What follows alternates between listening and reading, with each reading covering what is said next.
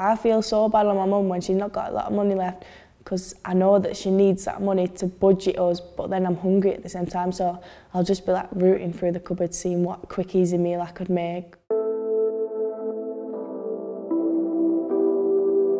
We live in the 5th richest economy in the world, and yet today 3.7 million children in the UK live in households for whom a healthy diet isn't affordable.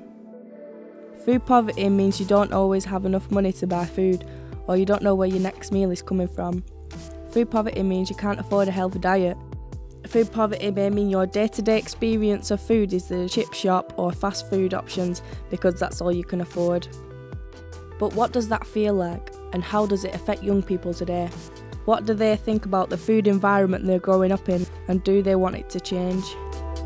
What's so fantastic about this inquiry is that it's absolutely gone to grassroots level all around the country, really actually sitting and having conversations with young people about what it is like to go to school hungry, how it makes you feel. I think everyone will say obviously I've been hungry, but some people don't know the times where you actually are hungry to the point where you can't concentrate in your lessons, or even just sit there at home without your stomach being like, oh, and just wanting like even a slice of toast or a biscuit or something like that, and not being able to go downstairs and get it.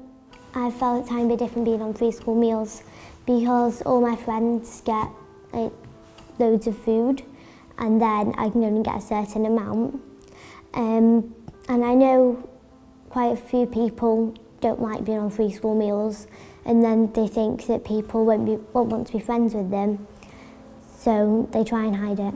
When my mum got a universal tax credits renewed, wasn't able to like buy any food or anything, didn't get no money for school or anything, and we had to borrow a lot. She had to get in debt. It's not like about being poor or homeless. I think that's the most thing that annoys when people say, oh, it's when you're homeless, because I've always had a house and I've still had times where Mum and Dad have had to go to my grandma and granddad's and get some stuff out of their freezer. Like the school goes empty when it comes to lunchtime because we're all outside. We've got Greggs, we've got a Bookies, we've got a Subway, and just over here we've got McDonald's, and as you can see behind is a college, and just down like 5 minutes down the road you've got another school, so you've got a secondary school and a primary school.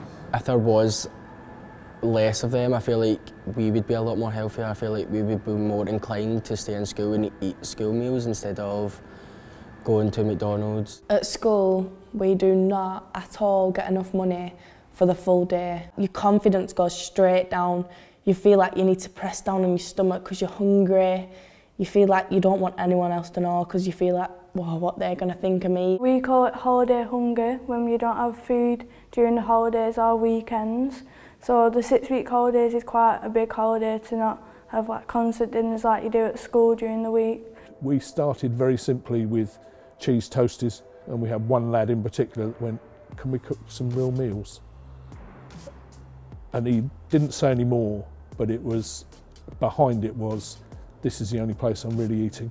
If you're on free school meals, you have to say your name. And in year 9, I was like, no, just wait till no one's in the queue and then I'll go get my food. But then by the time I go to get my food, there's nothing good left. We pride ourselves, wrongly at the minute actually, upon having a just and compassionate society. That's a misnomer at the moment, but we could get back there, and we will. And the young generation will be the people to help us because they're just so fed up with it.